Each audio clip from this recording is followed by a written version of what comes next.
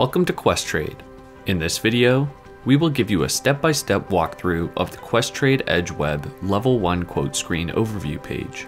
This page provides you with important information about a stock or ETF that can help you make buy, hold, or sell decisions depending on your goals.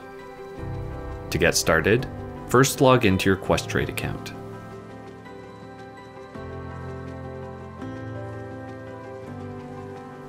To access the Level 1 Quote Screen Overview through the web platform, you will need to enable Questrade Edge Web. If you have Questrade Edge Web enabled, you can access it at any time by clicking the green Trade button. If you don't currently have access to Questrade Edge Web, follow the link in this video's description to learn how to enable it. Enter a stock or ETF you are interested in. In this case, we will use Apple. Stocks displayed are for illustrative purposes only. Now that we have Apple up in Quote Overview, you will see that a number of key statistics are provided. These statistics work together to give you a detailed view of the stock's performance. The Level 1 data points are best understood in relation to one another. To get started, let's look at bid and ask, as well as bid size and ask size. Together, these data points help you determine the buying and selling interest in the market right now. The bid price is the highest price investors are willing to pay for the symbol right now. The ask price is the lowest price investors are willing to sell this symbol for right now. Since stock markets function like an ongoing auction, the size of the bids and ask can also be informative.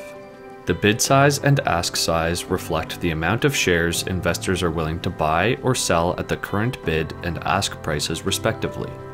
Over the day, as shares change hands, the volume field keeps a tally of the number of shares traded so far today. Comparing this to the average trade volume, which is typically calculated over the last 30 days, may help you identify any unusual interest or activity. While the bid and ask tell you about what the security price is doing right now, you may also be interested in where it has traded recently. This is where the next section of the Quote Overview page comes in handy. High is the highest price for the symbol so far today.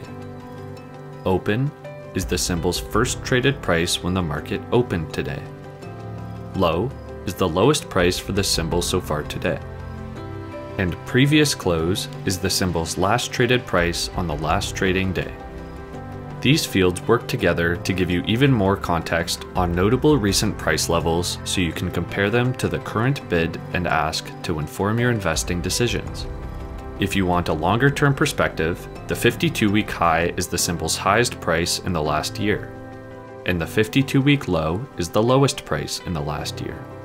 Beyond price and volume information, the Level 1 screen also shows a variety of fundamental data points that work together to help you understand the current valuation of a symbol.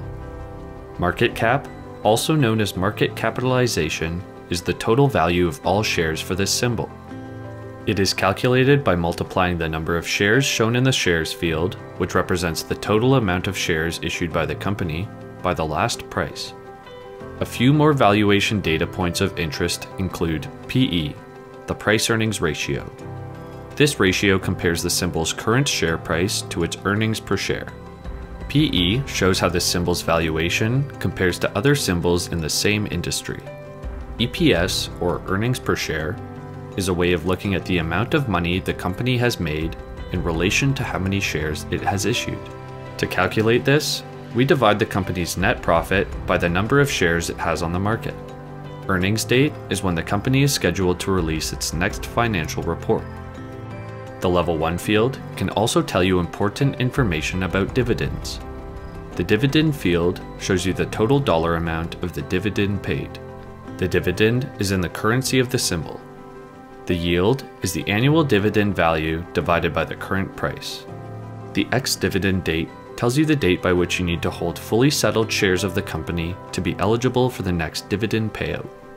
Finally, the Level 1 screen also shows data points related to the borrowing costs and requirements of the security you're looking at. This is most relevant if you have a margin account and intend to borrow to invest. Borrow rate is the price you need to pay each day if you want to short sell a stock in this symbol. Short selling is when you sell a stock you don't own. Long MR, or long margin requirement, is the percentage of the value of the trade you need to have as buying power in order to enter a long position. Buying on margin means borrowing money from Questrade to buy a security. Short MR, or short margin requirement, is the percentage of value of the trade you need to have as buying power in your account in order to enter a short position. Short selling on margin means borrowing money from Questrade to sell a security you don't own. Please note that additional information on a stock's performance can be found below the Level 1 quote screen. By scrolling down, you can access our research tools and informative widgets such as Smart Score, Analyst Ratings, and News Analysis. For more in-depth information on these tools, please follow the links in the description below. We hope you found this video helpful. For more informative videos on how to navigate your Questrade accounts, please check out the other videos on our YouTube channel.